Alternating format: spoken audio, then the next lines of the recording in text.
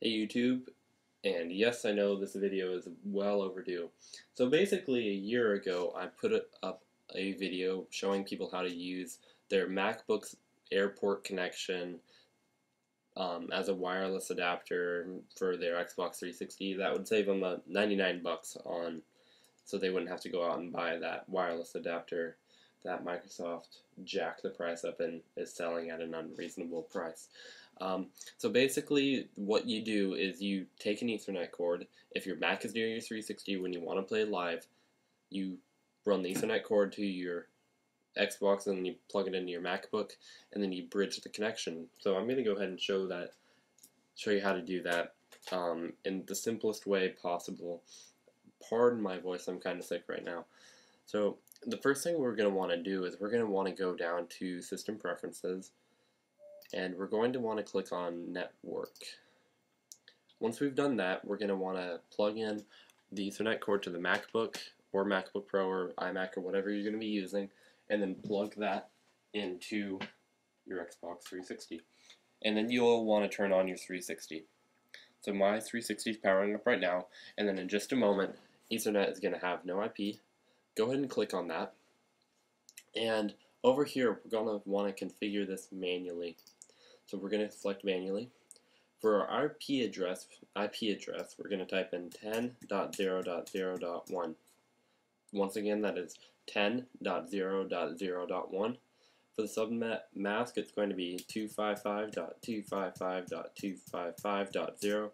That again is 255.255.255.0. Go ahead and click Apply now. And then we're going to want to click Show All under Network and click Sharing. So we're going to want to highlight Internet Sharing, and we're going to want to share your connection from Airport to Ethernet. So be sure you have Airport selected from the drop-down menu, and then you have Ethernet selected. Alright, now that we've done that, go ahead and turn Internet Sharing on by checking the box. You'll get a little warning message. Go ahead and ignore that and go ahead and click Start. Now we're going to want to get a little information from the computer itself. So what we're going to want to do is go up to the Apple and go to About This Mac and go ahead and click More Info. We're going to want to click on Network, and then this is the information that we want. We want our router's IP address. In my case, my router's IP address is 10.0.1.1. Your IP address could be 10.0.0.1, it could be 192.168.1.1, or it could be 192.168.0.1. Those are the most likely IP addresses you're going to have. And so go ahead and write that down as a router and just kind of keep that information available. We're going to need that a little bit later. So now that we have that, we're going to want to go ahead and crack open your preferred browser. I'm going to use Safari. You can use Firefox, it doesn't matter. And we're going to want to direct ourselves to a website called whatsmyip.org. I'll have that link in the video description, and go ahead and click OK. Now that that is loading, you'll see that you have your IP address here. Here's my IP address, and yeah, I know I shouldn't really be sharing this with you, but I'll go ahead and change my IP address. Your IP address is like your social security network for your internet. Social security number for your internet. You don't want to give this out to people. I'll go ahead and update mine and get a new one from Comcast once I'm done with this video.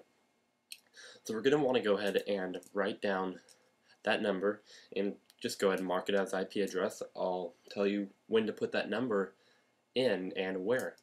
So now that we have that completed, we're going to want to go ahead and move on to the Xbox.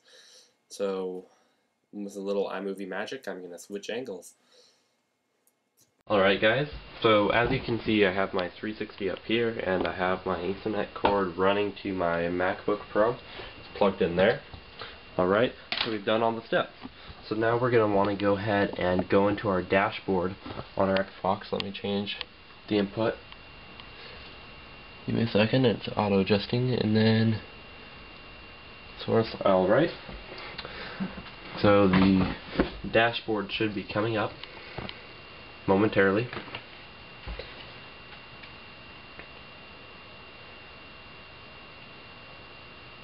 Alright, we're going to want to go ahead and move on over to system. Let me turn on my remote, my controller. So we're going to want to move over to the system blade. And go ahead and go down to network settings. And then we're going to want to click edit settings. So as you can see, this doesn't look right whatsoever. You have an invalid IP address. So we'll go manual. And for our IP address, we're going to type in 10.0.0.2. Alright, 10.0.0.2. And go ahead and click done. For our subnet mask, it is going to be 255.255.255.0. And go ahead and click done. And for our gateway, it is going to be 10.0.0.1. And go ahead and click done. So to recap, let me zoom in for you. The gateway is 10.0.0.1.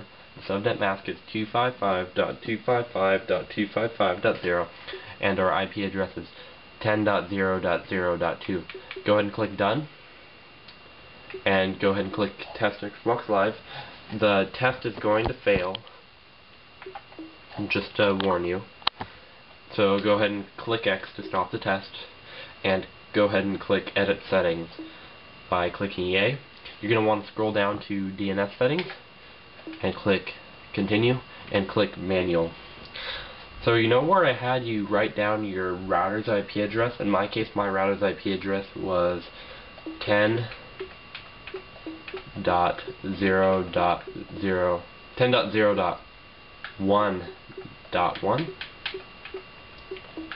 Yours could be different. It could be 192.168.1.1. Go ahead and enter in whatever you wrote down. So now that you've done that, go ahead and click done, and we're going to want to scroll down to secondary DNS, and that is going to be your IP address. Once again, don't share your IP address with anyone. It's like the social security number for your computer, your internet connection from your ISP. Very valuable thing to have. If that gets in the hand of hackers, that could be harmful to you. So mine was 67.168.248.77, and go ahead and click done, and done. And we're going to want to test Xbox Live. So it is currently testing the network adapter. Confirmed, our IP was confirmed, our MTU was confirmed, our ICMP. This will take a little longer to confirm it. This is normal. It should take this long. Confirmed, we should be able to connect to Xbox Live. And then our NAT will either be strict or moderate. I'm working on a way to fix that. That will slow down the connection times, but not much. It will slow it down, but not much.